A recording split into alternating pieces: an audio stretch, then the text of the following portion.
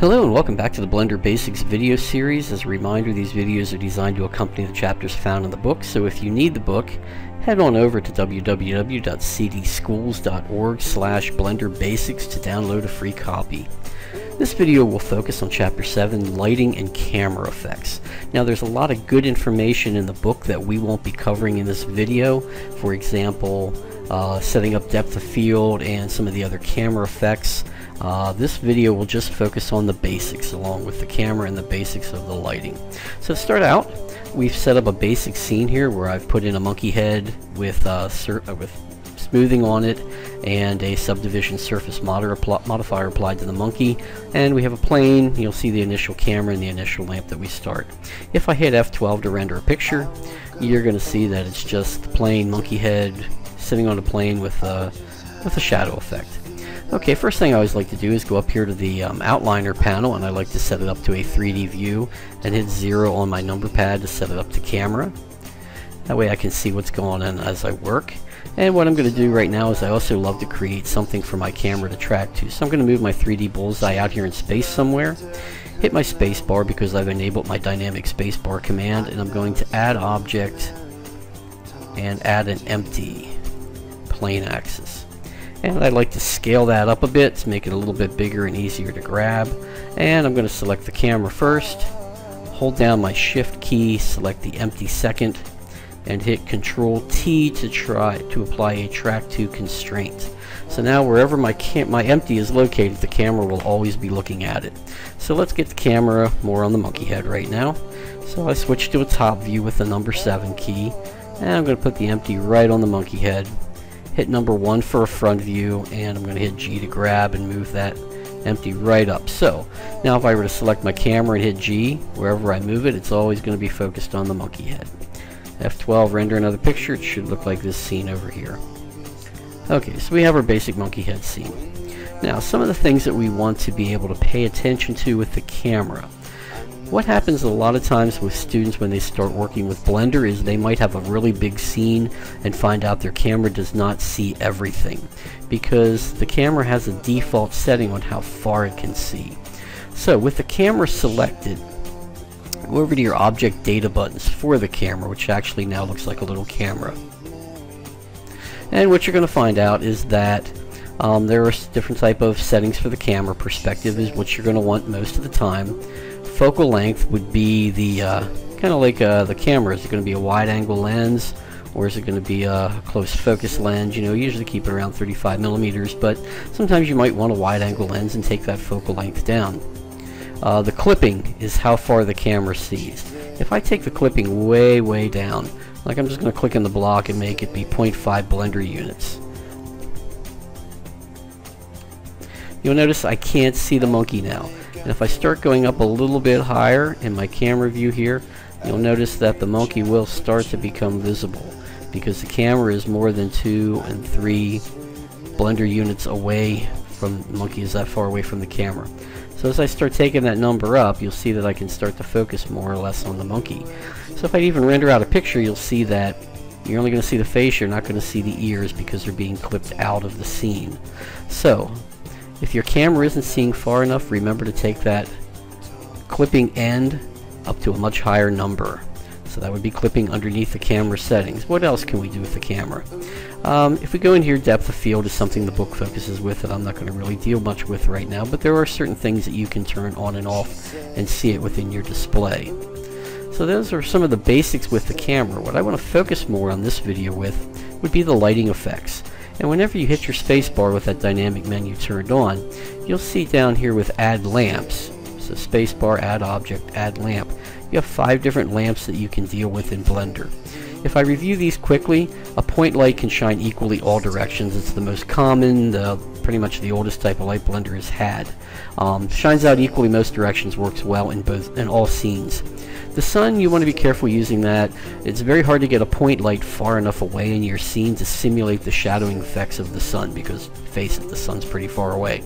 So if you put a sun in your scene, you can put it anywhere in your scene, point it the direction you want to go, and it will try to simulate all the shadows that direction. Spotlights are one of the original 2 lights that were in Blender. Spotlights actually shine you out a cone. We'll look at those in a moment. A hemi light will give you kind of a rounded lighting area, and an area light is really good to simulate. Let's say you're in an office building or a classroom where you have even lighting throughout the entire ceiling grid, so you can put in a big flat area light. Now what you might find with some of these lights is you're going to have to take the energy settings way down on them because they take up a big area. So we have a point light right here initially, and I just added another one, and any light can be any other type of light. So I'm going to select one of my lamps, and in my object data buttons you'll notice it turned into the picture of a lamp. You can turn any lamp into any other type of lamp right here. And right here you have the color of what it's shining out. So if I wanted this light to be kind of blue, I can pick blue.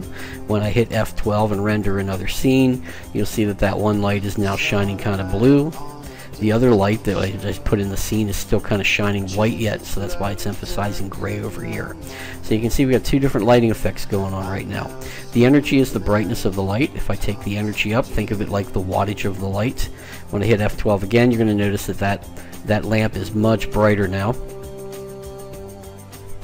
And the distance is much like the distance of a camera. How far will the light shine? So you want to be careful, and sometimes these settings are kind of neat to play around with in like a game engine. If you're going to be in a tunnel or something, the distance would be a neat thing to put out there. Will the lamp show a shadow or not? Okay, read lamp settings for a shadow. What I'm going to do right now is I'm going to escape out of this. I'm going to select this other lamp, and I'm going to turn it into a spotlight. Okay, with a spotlight you can see it shining out a cone. We're going to move that lamp up much higher, and let's see, let's look at it in a side view. Let's grab it, let's rotate the cone a little bit towards the monkey.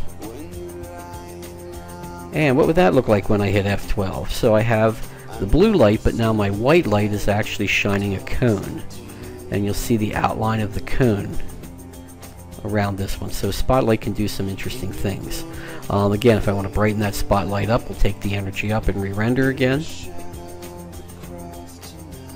And again, you can control the distance of how far that light is going to shine too.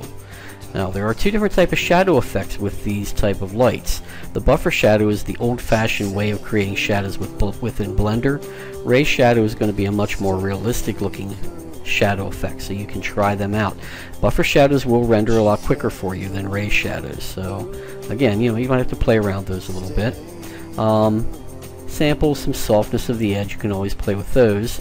And right here are some spot shape settings. So if I go out here and I look at this lamp again, the spot size is the angle. How wide of a cone will it be? So there's a much narrower cone. So I'll F12 it again with a much narrower cone on the monkey head, and you'll see that the spotlight is now a lot smaller than it was before. And here's a neat effect too, where you can actually turn on a halo, and halo is actually going to simulate a foggy effect with your light, and you'll actually see the cone shining down on the object. Now that halo is pretty intense to begin with, so I'm going to take this intensity down. I'm going to click on the block. Let's make it 0.1 to see what that looks like, and render out a new picture. So now you should see a much less of a cone effect with it.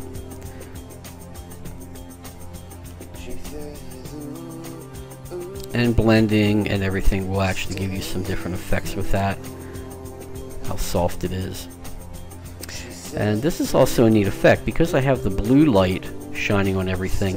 If I were to change the color of this light to something else, like let's say a red, and hit F12 again, where the lights are actually shining in the same location, you should see a mixing effect.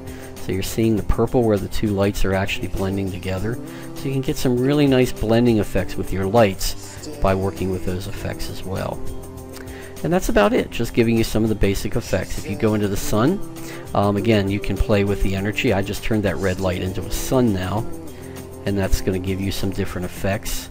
Hemi and area lights, again, will also give you some different effects with your lighting. So have fun with it, and try experimenting with your lights. Thank you for watching.